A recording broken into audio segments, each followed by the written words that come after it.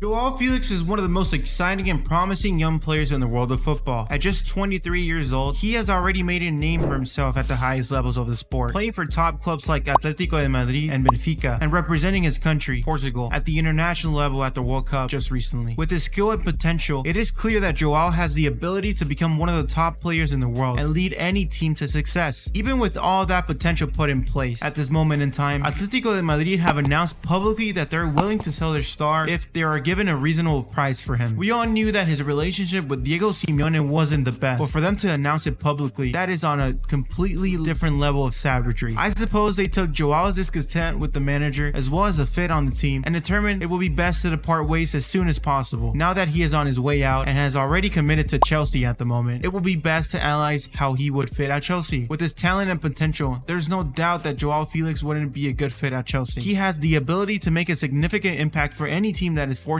enough to have him on their roster, and he still looks bright after a few years at Atletico de Madrid. Today, I will analyze Joao Felix's fit at Chelsea and where he can be utilized in the attack. Let's get right into it.